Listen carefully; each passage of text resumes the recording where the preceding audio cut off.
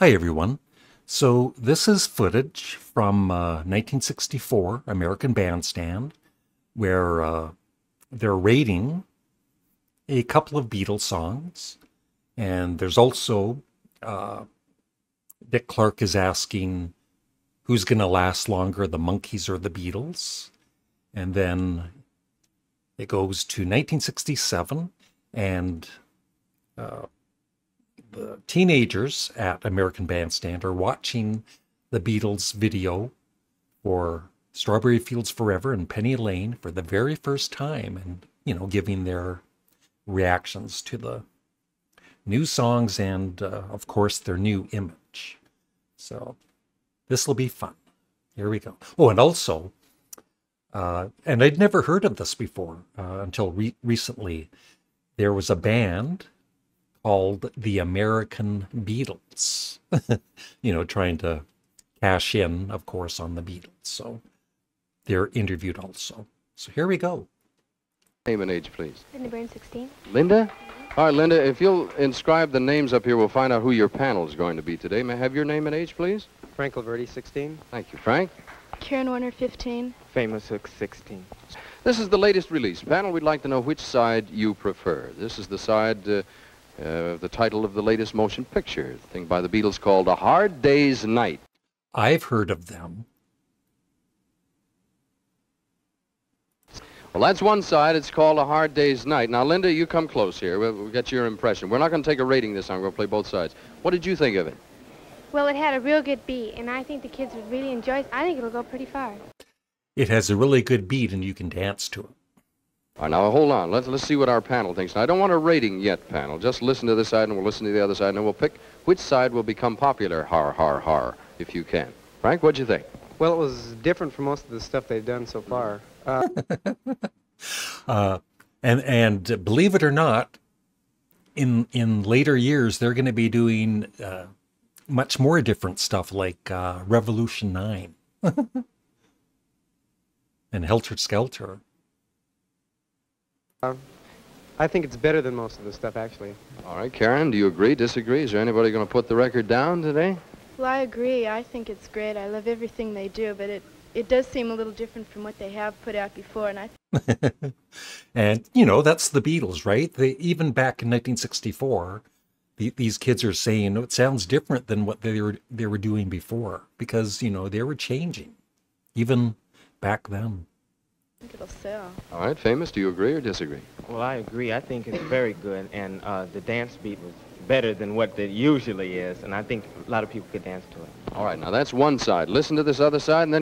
And as always, please remember to like the video and leave a comment below, and subscribe. I appreciate it. tell me which one will become popular, if either, and I think you can pretty well rest assured one side will.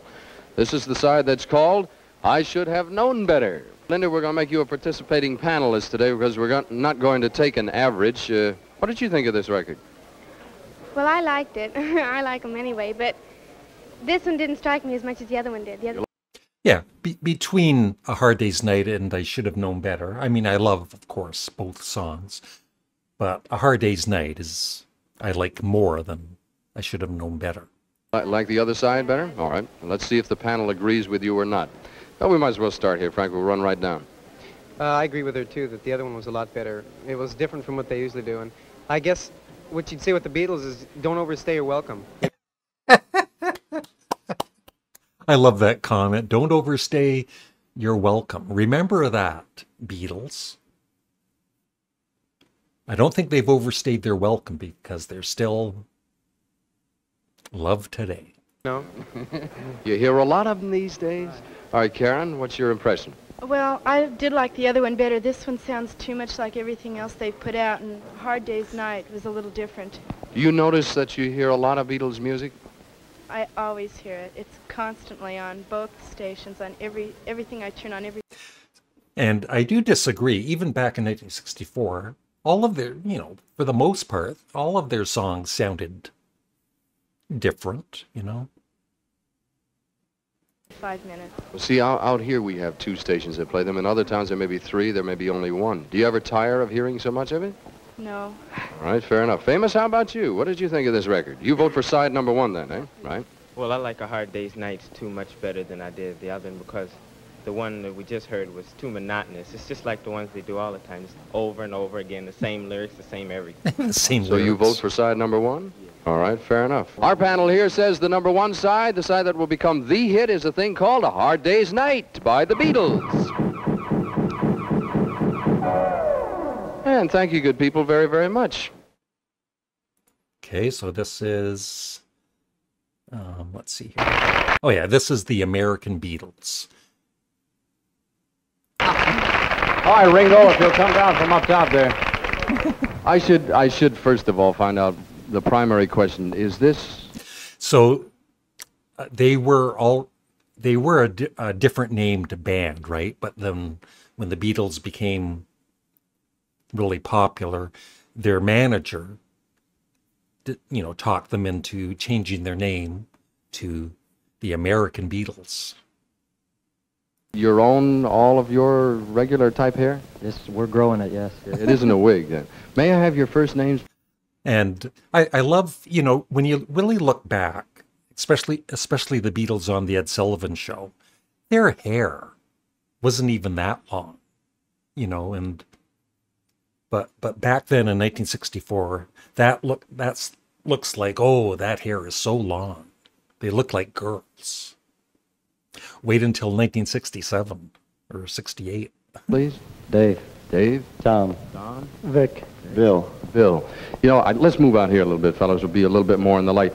You are doing, I guess, what a lot of people would like to do, let their hair grow long and play the Beatles stuff and so forth. How does this strike you? And one of the members later on, I think it was probably in the 90s, he was interviewed. And sadly, I'm not sure which member, but one of the members, just like the Beatles, was murdered. Yeah. Did you ever meet these fellas? We met him in Miami. What happened? Did you have an all-out war, or did they receive you well? Were you going to see them, or vice versa? No, they were coming to see us. We were playing a club in Miami, and they came in. What was their reaction to seeing you? Well, it was very... Were they friendly? Yes, they were. In fact, Ringo and Paul had got up to dance to our music, and it made us feel rather, The Beatles were dancing to the Beatles music? And, How long has this been going on? How long have you had the long hair? Well, we've only had the long hair about 4 months now, but we started it about 6 months ago as more or less a joke thing, and it turned out very well. How long does it take for hair to get this length? Approximately 4 or 5 months. Do you have any difficulty in keeping it that way? No, we just let it hang. What happens when you have real straight hair? Is it just And really, when you look at Dick Clark, his hair's not much shorter than their hair. droop that way normally? You set it or anything? No, but I have nightly pinups once in a while. What happens when you walk into a restaurant? Do people turn around and look? They usually just laugh. Do they have any remarks to make? Well, usually the older people make the remarks, but it doesn't affect us really. We just let it go. As the American Beatles now, I would imagine this has caused you to travel a good deal, has it not? Yes, in fact, we're going to South America July 4th for 11 weeks. Should be very exciting. Gentlemen, this is your first trip to American Bandstand. There's a curved table over there. Tell you what, why don't you lay the guitars back on the platform? We'll join you at the autograph table, okay? The American Beatles, ladies and gentlemen. Thank you very, very much. Charles? Question of the day. So this is another clip. Oh, this is the Monkees versus the Beatles. And I love the Monkees, but not as much as the Beatles. Will the Monkees outlast the Beatles? Who'll be around longer? Give me your impression, all right? Will the Monkees outlast the Beatles? If you want to go on with it a little bit, fine. Have your name and age? My name is John Pollard, and I'm 18. And the Beatles have already had a 3-year head start, and I still think they'll outlast the Monkees. All right. Sue Rose 16. No, I don't think they will. All right. So, I guess, so in 1970, the Monkees were still together, right? Maybe let me know, or at least 3 of them. So in a way, they did outlast the Beatles, I believe. Let me know if I'm wrong. I know somebody will. At 17 are the Beatles. Martha Villa, 15. I think the Beatles will last. Okay. Frank DiVirgilio, 16. The Beatles will outlast them. All right. Judy Guy, the Beatles. Right, thank you. Maureen Cohen, 15. I think the Beatles will outlast them. Justine, 16. The Beatles will outlast. Karen White, 15. The Beatles will last. Steve Voderick, 16. The Beatles will outlast. Ronnie Maneker, 17. And I'll say the Monkees. Fair enough. There's always one. I would say offhand the Beatles won that particular survey. Do you agree or disagree? In any case, you'll see the difference in the Beatles 1 week from today on American Bandstand when they'll be performing Strawberry Fields Forever and Penny Lane. And I think you'll notice something new with them. The fact that they don't work together quite as regularly as they used to. They do record. And we hope you'll be here 1 week from today for the Beatles' debut on American Bandstand, their first visit to us. Okay? Direct from England. It's going to be interesting. We'll be back on American Bandstand right after this word. The Beatles have kept... So this is, they're playing the videos for Strawberry Fields Forever and Penny Lane. Of course, I can't play the music or anything, but I'm sure most of you are familiar with the videos. And this is the teenagers' reactions to the Beatles. Pretty much to themselves in the last 7 or 8 months. They haven't released many single recordings. There have been thousands of rumors about their breakup. They'd say they're not going to tour anymore. They're not going to travel around.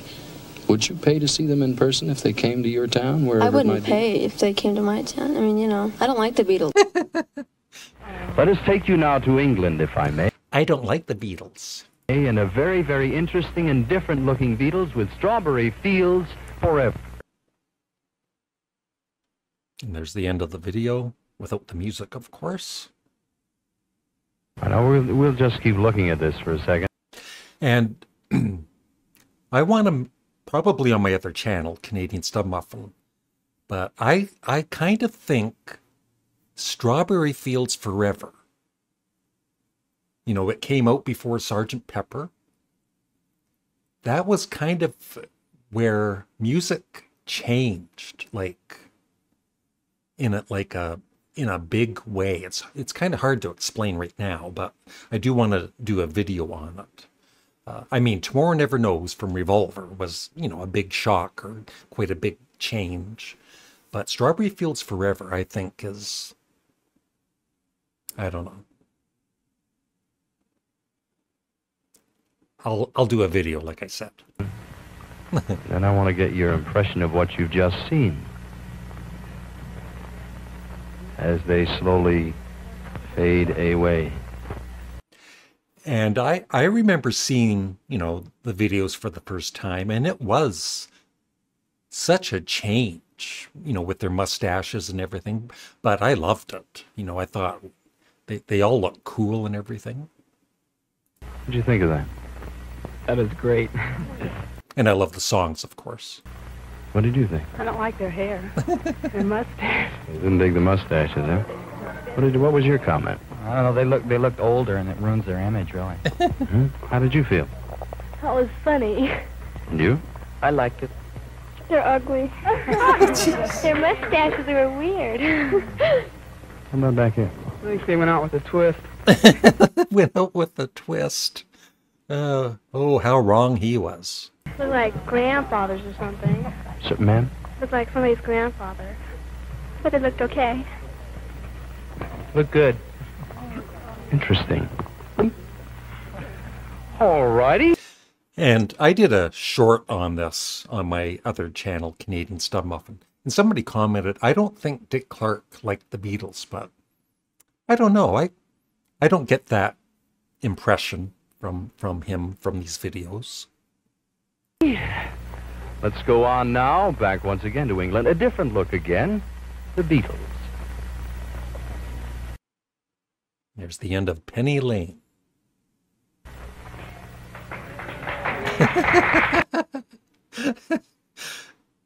She looks a little shocked, I think. What'd you think? It was different. Pardon? It was different. Yes, it was. It was very different. And you? It was a little brighter on the brighter side, I think. Uh-huh. Sir? They smiled, at least. I thought it was weird. Weird. Wait until you hear Revolution 9. They're okay. Reminded me of Hollywood about 100 years ago. What was your comment? It was all right. All right. They're as bad as the monkeys. Ooh. I don't like that guy. They just look different than they used to. Yeah, that's pretty safe to say. Did I speak to you? What was your impression? I thought they looked good. It was a change. Change? They have a right to look any way they want. Yeah. Yeah. Mick Jagger. All right. Jagger. How about the... let's take our camera down in this row. I'm going to have to reach real long. The young lady here, the short hair. They just look entirely different. What you think of it? These are all right. Not much of a change. Not much of a change. Yeah. So that's it. Just kind of fascinating, you know. And you have to wonder, these teenagers, a couple of years later, if they kind of got used to the Beatles and liked them or whatever. But yeah, it's always fun to look back. The older you get, trust me. Thanks for watching. Please remember to leave a comment below. I'd really appreciate it. Bye.